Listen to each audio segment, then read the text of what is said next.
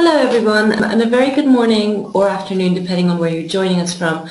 Thank you very much for coming along to this webinar introducing the new research and writing skills for dissertations and projects and introduction collaboration. We should be taking about 45 minutes of your time today, including an opportunity for a designated question and answer session at the end. If you are familiar with the GoToMeeting software that we are using, you might know that there is a questions option as part of the panel on the right-hand side of your screen near the bottom. If you would like to ask questions as and when they occur to you, please feel free to type them up and send them over via the pane there, and we're quite happy to take those as we're going through. So firstly, just a couple of introductions. That's me, Sarah Vaughan, on the right-hand side. I work for Epigeum, the organisation that put together the online courses, and I look after the webinars as well. A large part of my role is looking after our collaboration and implementation workshops, as well as our product launches and online events such as this. I'll let Annie in the middle and Gina on the far left introduce themselves now. So hi, I'm Annie. I'm the Marketing Communications Executive at Epigeum, and my role means I'm responsible for promoting Epigeum's courses and collaborations through a variety of media. Hello, I'm Gina. I'm one of the lead advisors for the course. I'm the head of the Centre for Learning and Teaching at the University of Brighton and have quite a lot of my own undergraduates. So just a quick look at the agenda before we get started. So first we'll look at Epigeum itself. We're the organisation that put together the programs through a collaborative model, which is quite unique. So I will show you a short video that explains how this approach works. Then we'll move on to Gina's presentation, where she will talk about her vision and thoughts that underpin this program. And then Annie will talk to you in a little bit more depth about the program overview, pedagogical approach and course features of the research and writing skills for dissertations and projects program. Following this, we will show you an existing Epigeum course so you can get a feel for what that might look like. In this case, another studying program called Avoiding Plagiarism. We will then wrap up with a question and answer session. As I mentioned in the beginning, please do feel free to type up your questions in the questions panel as the webinar progresses. So a little bit about Epigeum. We were founded in 2005 as a spin-out originally from Imperial College London. Our two founders created the company in response to what they felt was a lack of timely support for researchers.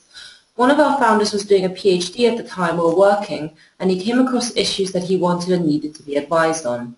And it would either be that there would be a face-to-face course in 3 months' time, or that there was inadequate material online that didn't quite fit what he needed. So he saw this as an opportunity to work with universities to create supported materials for researchers, particularly PhD students and postdocs like himself. And that's where we started, in this sort of research arena within higher education. And in the 10 years since, we have expanded to studying programs, courses for students, and teaching programs for staff. We were acquired by Oxford University Press in May of this year. Oxford University Press are actually a division of Oxford University, so we're still within the not-for-profit organisation in a higher education context and still very much focused on creating high-quality materials. To date, in the decade since we have been formed, we have created over 78 online courses across 12 different programs, and we currently have 7 in development. We're an increasingly globally focused organisation and have worked with over 260 universities across 29 different countries worldwide to date. We've worked with many in Australasia as well, and this is a map to show you what countries we have been involved with in the development of our courses. So now I would like to show a short video which will explain our development process to you. The story of an Epigeum course. We come up with an idea and we consult widely to develop and fine-tune it. We commission a team of expert authors to write it and a team of expert reviewers to help them. We commission a lead advisor who gives strategic vision and leadership. And we bring together a team of universities who form a development group to give feedback on our plans and prototypes and to make sure the product meets their needs. The collaborations we build are drawn from across the world and often involve input from over 50 academics, as well as our team of in-house specialists. Because we believe that collaboration and iteration are the key to producing truly innovative and effective products. So we bring everyone together for a launch workshop at the start of each project. It's a great mixing pot where the creative juices can flow and expertise can be shared. We provide a week-long training course for our writing team to make sure they're able to get the best out of the online medium. And we provide plenty of opportunities for sampling and feedback along the way through a detailed peer review process. In fact, a typical product goes through at least 5 iterations before it's ready to be built by our in-house developers. Together, we're more than the sum of our parts, and our unique and rigorous product development process gives all collaborators access to groundbreaking courses they couldn't have created alone. Here's what some of our customers have to say.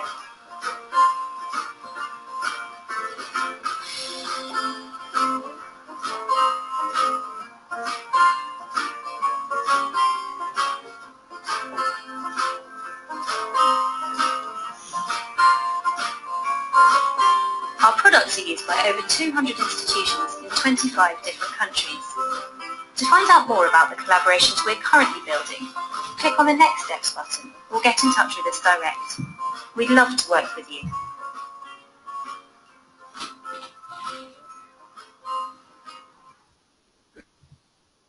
So just to summarize the content of the video you have seen, the development group of up to 20 universities come together and share their experience at a workshop that help us create a really great online course. We recruit authors all under the guidance of a lead advisor. In the case of this program we are discussing today, Professor Gina Wisker. The lead advisor is the person who has the expertise in the area who can lead and shape the vision for the program. We have a meticulous review process in place which allows the development group to look at the content of the courses, check that it matches their expectations and comment on it as well. Thus, the development group of universities are the early adopters who get to use the program and implement them at their universities. And then we make it available to other universities on a license basis, which is what we will be able to do with the completed program. So hopefully that's given you a bit of background to Epigeum and how we put the courses together. I'd be happy to take any questions on that process, but for now I will hand over to Professor Gina Wisker to talk to you about the foundations of the program and her vision for it. Thank you. First of all, I'm really pleased to be working with the program because it gives us an opportunity to work with colleagues who are engaged with students who are learning to become researchers, developing research and inquiry skills internationally and locally, and put together our ideas and build a course that really works for us and our students. So this is a great opportunity to work with state-of-the-art EM blended learning and use it with human beings so that they do get the benefit and become inquiring learners and researchers, or co-constructors of knowledge, which is the current major term. So what I'm going to look at really is the background to why we would like our students to develop research skills and some of the ways in which we help them to do so. It's going to be a little bit of research background in there. And then I want you to be starting to think about how this relates to your work, how you might use it, and moving on particularly to think about the dissertation, the project, or the honours year, if it's an Australian context, the capstone project. So we're thinking about students being co-constructors of knowledge, being researchers or inquiring learners. Maybe the word research sounds a little bit scary to undergraduates, but actually we're talking about people who ask questions and who want to find out for themselves and make new knowledge for themselves, and not just, therefore, take in and regurgitate information. So they're becoming active learners. And Angela Brew and Alan Jenkins and Mick Healy are leaders in thinking behind this area, so I've quoted them a few times. And what Brew says is involving students in inquiry, in research, is a way of improving their learning and motivating them. So actually it's about active learning. It's about identifying ways in which we can work with our students to seize and support learning opportunities to develop a range of generic and subject-specific research skills, because obviously they're different of their scientists to those who are social scientists, to those who are maybe fashion designers or arts and humanities students. Many of the skills are generic. They're about asking questions, about going out and finding, about sifting what they find, focusing it on their research questions so they can address it, not necessarily answer it. There are all sorts of skills about managing what you find, and then about writing it and communicating it to others. Those are probably generic skills, but if you're dealing with young scientists, then they're dealing with experimental skills. If you're dealing with social scientists, they're going to have to do things like interview people. If you're dealing with fashion designers, they're going to make, and their research will be part of the making. So they are nuanced differently according to our different students, but it's about inquiring and being quite excited about creating knowledge. And I think this is the most important thing that students can actually learn from us and with us. That's how to ask the questions, how to address them, how to do the research themselves, and how to communicate what they find. So if we think about linking research and teaching, we're moving away from an information transfer, teacher-focused approach to one which is student-focused and starts to get students thinking, asking questions, theorizing, working conceptually. And that's a picture of the TARDIS, but it isn't. It's my version of the TARDIS. So like the TARDIS in Doctor Who, I think engagement in research offers more than it seems to. It looks as though it's another exercise, perhaps, or something you add on to a class, or that dissertation that comes at the end of 3 years. But it causes our students and ourselves to fundamentally question established ways of perceiving reality and of treating what knowledge is. So knowledge is an ongoing construction, something they're making, something they're asking questions about, something they're finding out about making, not just something they're taking in and giving back. So students are contributing to constructing knowledge through their research skills. It's a way of perceiving reality, as Ron Barnett says. There's a couple of slides now, this one and the next one. If you have a look at the top bit, students become participants in the research. They engage, on the left-hand side, with research discussions. So we talk with them about what they're researching, what we're researching, how to go about research. And then on the right-hand side at the top, they undertake research and inquiry themselves. So they're not just doing what's on the bottom of this diagram, and that is learning about what we're doing. They're actually doing the development and doing the learning and doing the researching themselves. But we help them with the bottom right-hand side, and that is developing the research and inquiry skills and techniques to do that. So we're working towards more of a student-led research, learning, orientation, all the way through the 3 or 4 years they're with us, with a particular reference to when they construct a dissertation, a project, or some kind of capstone activity at the end of their degree. And they're at the top again, pursuing information, pursuing ideas, pursuing questions. And then they're on the right-hand side, authoring. They're discovering things, they're active participants, and they write and they make and then they share. But we help them at the bottom identify the questions and how to go about asking them and answering them using research skills, and we help them with producing something which can be shared with others, which is well expressed. So in order to develop students' research learning, we need a research active curriculum all the way through the 3 or 4 years they're with us, and teaching, learning and assessment which encourage research-based practices. It's quite difficult for students to suddenly hit the 3rd year or maybe the honours year in Australia and be asked to do a dissertation, suddenly ask new questions, create knowledge themselves, if they haven't been doing it for the full 3 or 4 years. So they're using their resources interactively, and we're helping foster this inquiry approach which has the ability and the skills to enable them to ask and answer the questions. So we're working towards, I think, a research active curriculum. So all undergraduate students in all higher education should experience learning through and about research and inquiry all the way through a research active curriculum. Things that happen all the way through the 3 years, but particularly culminate in the dissertation. And we embed research-oriented learning and teaching activities, so asking them to find out, asking them to ask the questions, to work together to discover, to forage for information, to manage it, plan, analyze it, and then present what they find in an articulate, communicative fashion, so through focused support. So some of the stages then of researchers learning that I think students can engage with is, first of all, identifying problems or questions. What is it that really fascinates them? They start to work together with others, and then also work on their own, asking these questions, finding out, starting to solve the problems, develop the problem-solving strategies which will help them after their degree. Because one of the main things about developing students as researchers is that they take these active skills of inquiry, this autonomy to be able to ask questions and find out and then put knowledge together in a form that can be communicated to others. They learn these skills and they're transferable after the degree. So they find out information, they find out how to manage it, they find out how to design and manage a project from beginning to end, so that they're not just asking a question, they're actually, in the end, coming up with something they can share with other people. Through all the stages of a project, they're learning project management skills as well as inquiry and research skills. And they're learning to be three things that they can definitely sell to an employer at the end. They're ideas people.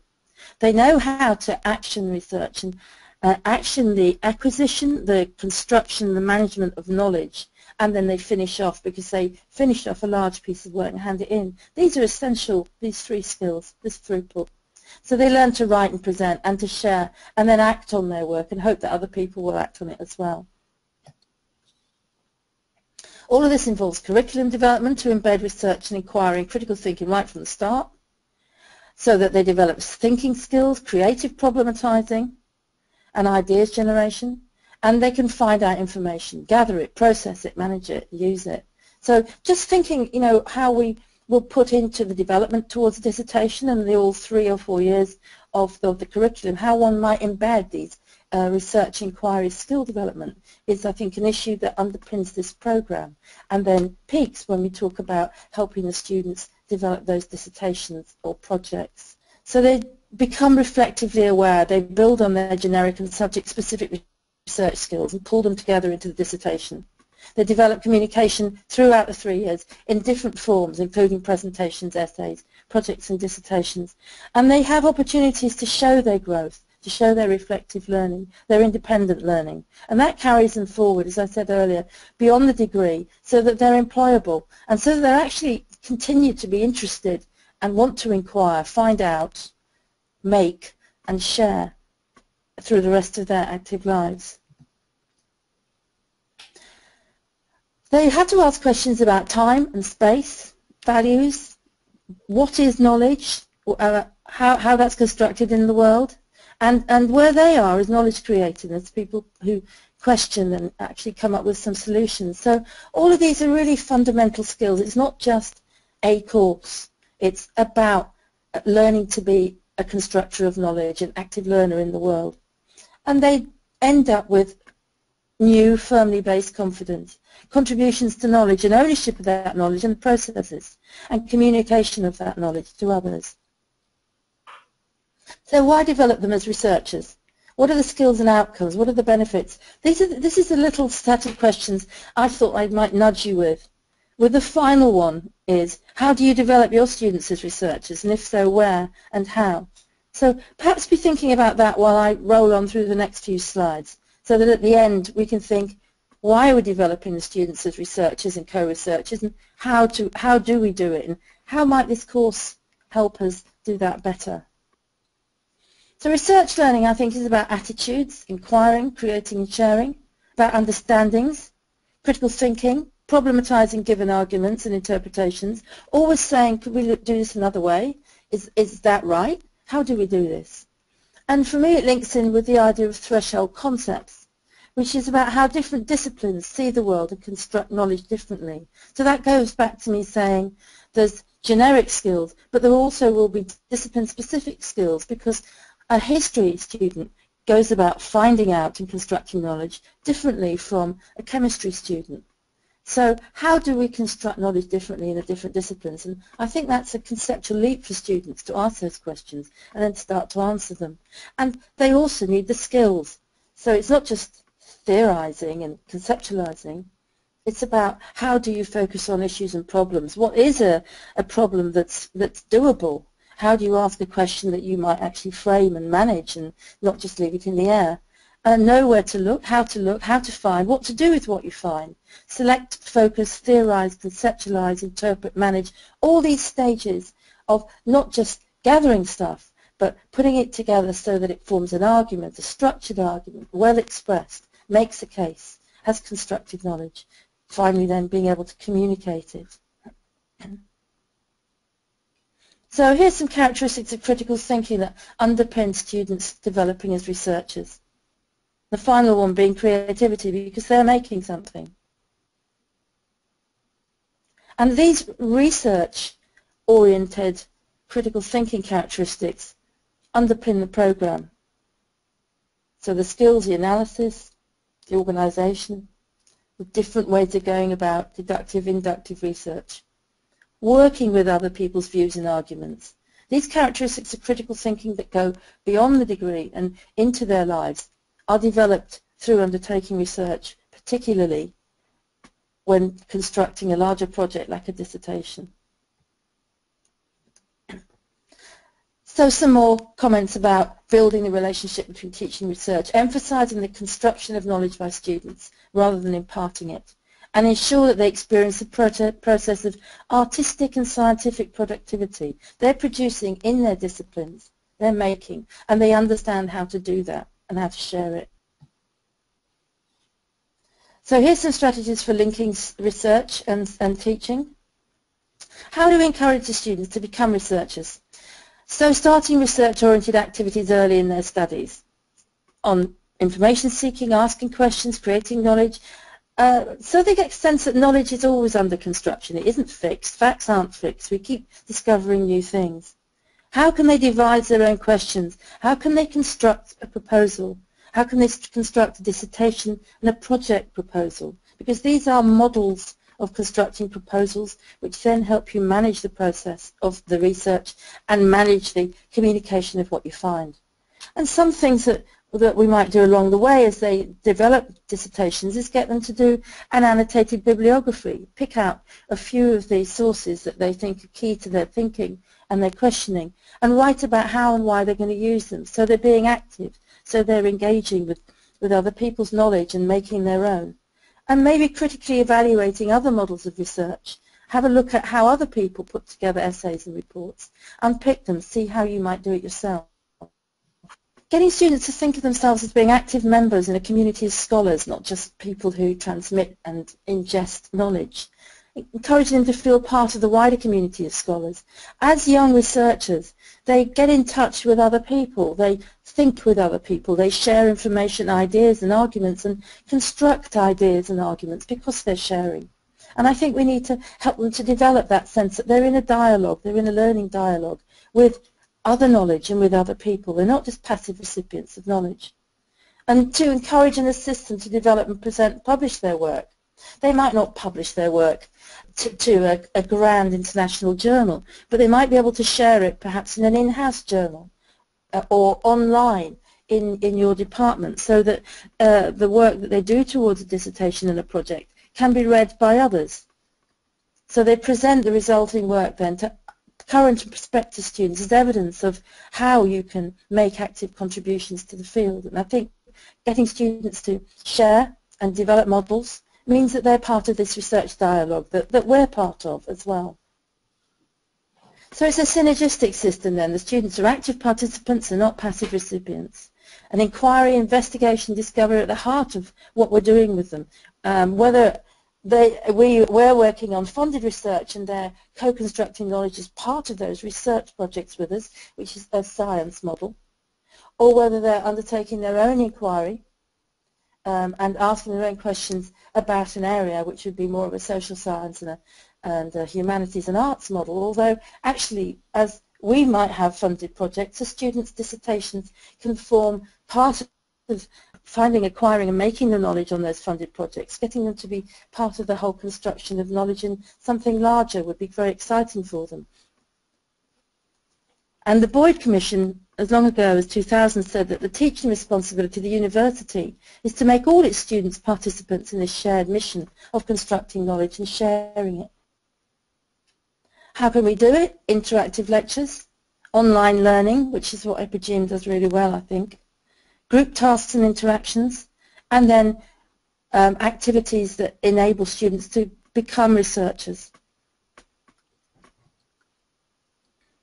The courses that are featured in the Research and Writing Skills for Dissertation and Projects programme, I think, hit pretty much all the skills and the development that students are going to need to be active researchers and to produce dissertations and projects, and then go on carrying on and asking those questions and knowing how to find out and to write up afterwards.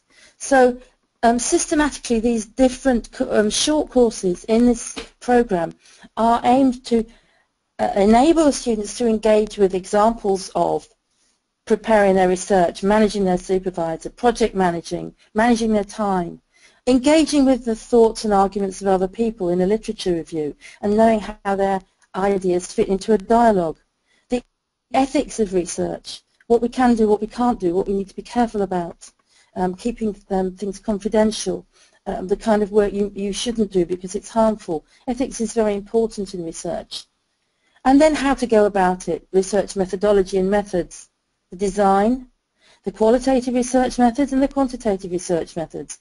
And each of our students will take a kind of different balance and a different way through this, but one of the things that the course does is allow them to see a variety of research methods so that they can select and defend what they choose as appropriate for the questions they're asking. And another time they might choose others. So it's important that they see what the different methods are enabling them to do, to ask and answer. And then writing, how you structure and write your dissertation. Develop the argument, develop the story of this piece of work that's going to communicate your research to other people. So these are the courses. And really what I want you to do is to think about how these can help you, help your students develop as inquiring learners, as researchers who construct knowledge and share it with others, because it's essential that we get everything in the right order and that students can really develop through these. So I just leave you with a question, and then we can share. You need to think about the context and the challenges at your own institution and how this course with all those embedded values and practices could help you with your students. How can it help meet your needs? If there's anything that needs changing, perhaps, or how are you going to use it when it's up and running? So I leave you on those questions. I think that's the last slide. Okay, so now I'm going to talk a bit about the research and writing skills for dissertations and projects collaboration.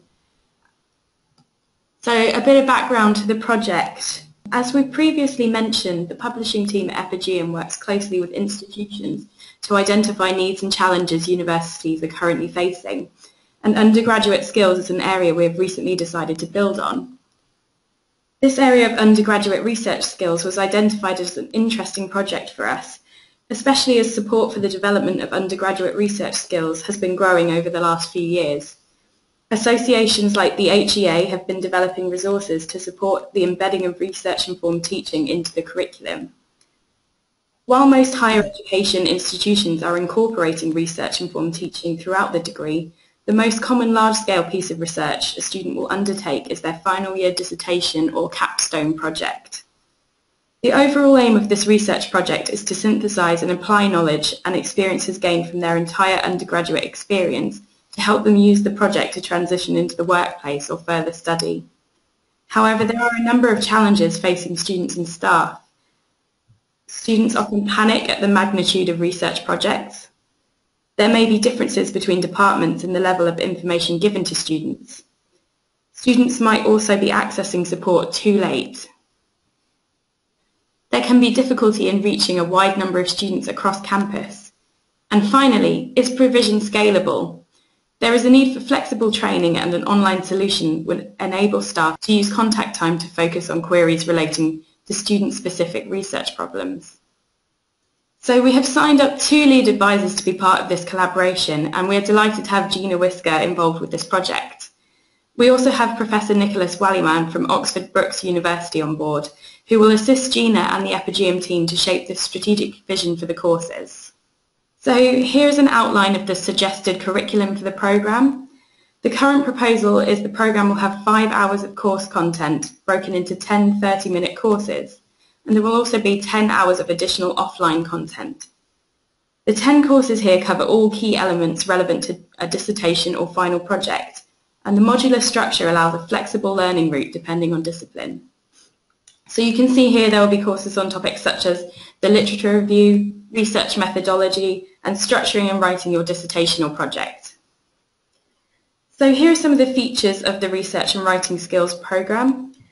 The programme will enable institutions to provide campus-wide training for undergraduate research skills to support students during their final year research piece.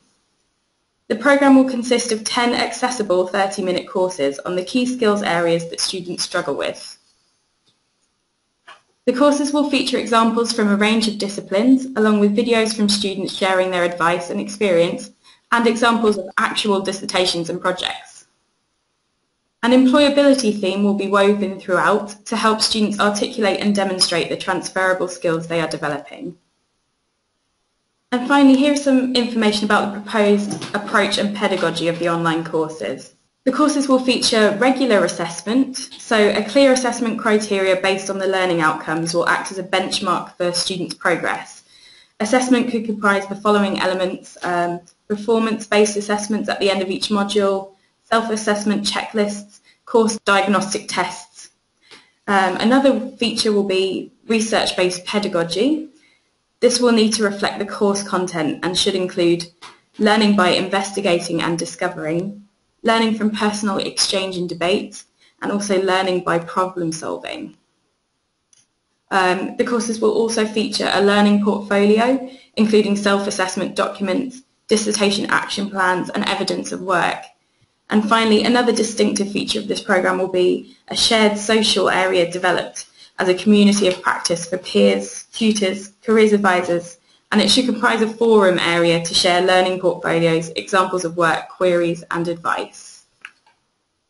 So I think it now will be a good time to show you what an Epigeum course looks like. So Sarah will be providing us with a demonstration of our popular student-facing course, Avoiding Plagiarism. So I'll just hand over to Sarah now. Thank you, Annie. So now I'd like to give you a demonstration of the Avoiding Plagiarism course so you can get a feel for what our courses look like and also some of the features that we include. So Avoiding Plagiarism is a program that we released about a year ago to an international market, and we are currently working on various translations that will be released later this year. So this is our Epigeum portal where we host our courses. Most institutions prefer to have them in their own LMS, such as Moodle or Blackboard, but this is in our portal, and you can see how you and your students will be able to access the courses when you log in. So I'll start with the welcome screen here. This is what we have at the beginning of all of our courses to set the scene for the students taking the courses. Here is a list of the authors, those who have written the materials, the learning outcomes, the structure of the course itself, which details what it will include, such as the orientation, the course files, and the course quiz. Some of the highlights to look out for, and also a list of all the supporting institutions who have helped create the course. So as I mentioned earlier, we do create our programs in collaboration with a lot of different universities, and these are listed here on every welcome screen of our courses.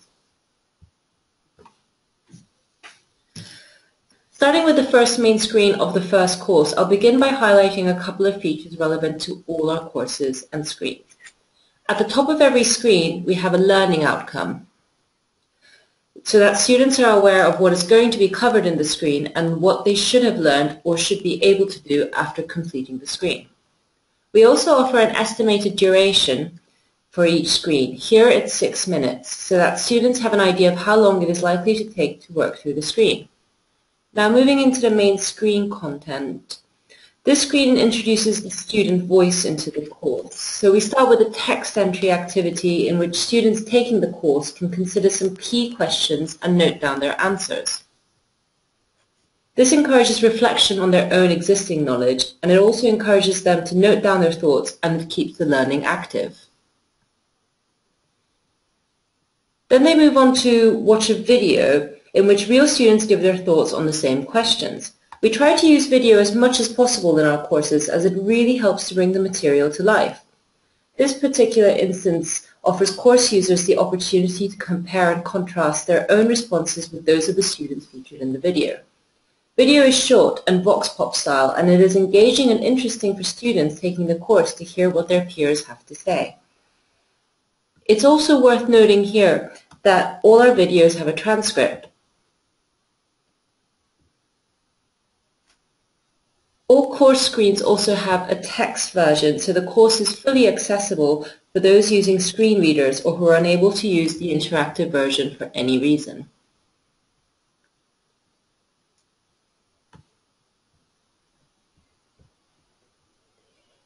You'll see on the right-hand side of each screen we have these little boxes or pods which contain supplementary information, links, definitions, activities, and so on. The type shown here is an optional activity pod which invites students taking the course to extend or apply or reflect on their learning in some way.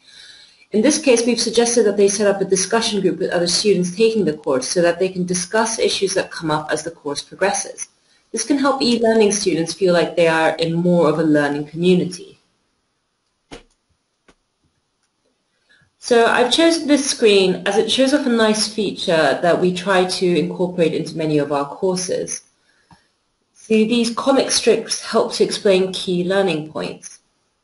We've had feedback from students who have taken the previous version of this course requesting more imagery, and we found these comic strips to be effective and engaging in other Epigeum programs.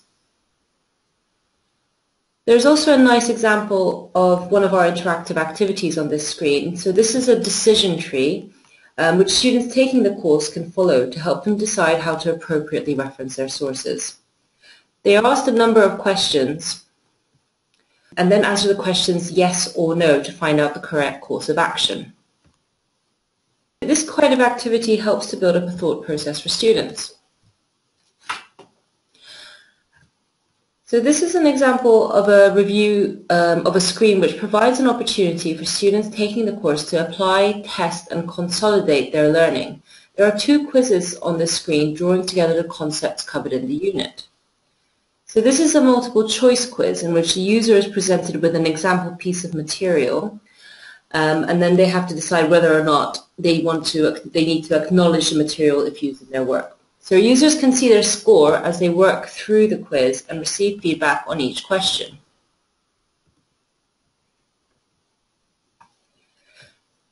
This second activity presents students with a piece of academic writing followed by various revisions of the text. The students have to decide whether each revision consists of plagiarism or acceptable usage, and feedback is provided for each example. This kind of interactivity is a great way to keep students engaged and helps them to apply the principles they have read about to some real-world examples. Students can select an appropriate disciplinary area from the activity menu so they get to work through examples more relevant to their course of study. This is a feature that we incorporate into many of our courses. So on this final screen I'd like to show you, this screen explains the differences between citations and references and how to compile them. So again, examples are taken from a variety of disciplines, and this kind of activity keeps the learning active and engaging.